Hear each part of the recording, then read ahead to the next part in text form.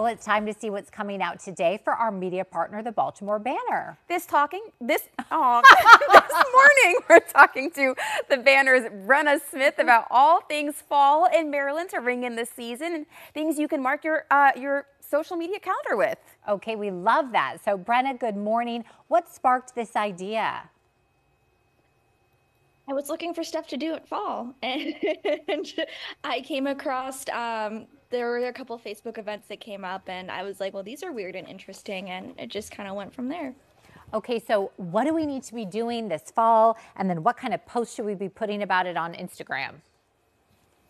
So there were a couple of interesting things that I think you all should go and do that would be fun. So one is that there's a Taylor Swift corn maze, which is pretty crazy.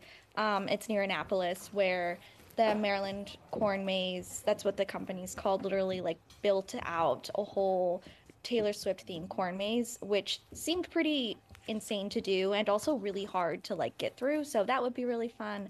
Another big one is the Renaissance Festival is happening. It happens every year for most weekends in fall in Maryland. If you like Chappell Roan songs, a lot of the performers are doing. Well, wonderful. Everything sounds so fun. Thank you for cluing us in, Brenna. We appreciate you joining us this morning. And if you'd like to learn more about this story and others from the Baltimore Banner, just head to thebaltimorebanner.com.